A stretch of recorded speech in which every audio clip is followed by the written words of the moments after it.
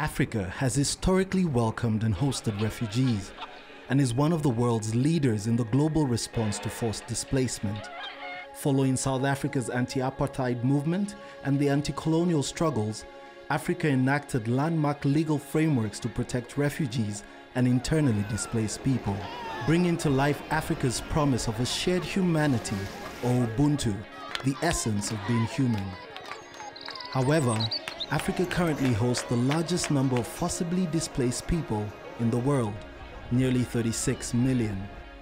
36 million lives uprooted because of conflict, persecution, violence, or climate change.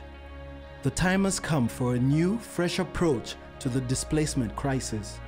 An approach that includes changemakers, business leaders, government representatives, and humanitarian actors to shape a private sector-led solution to forced displacement in Africa.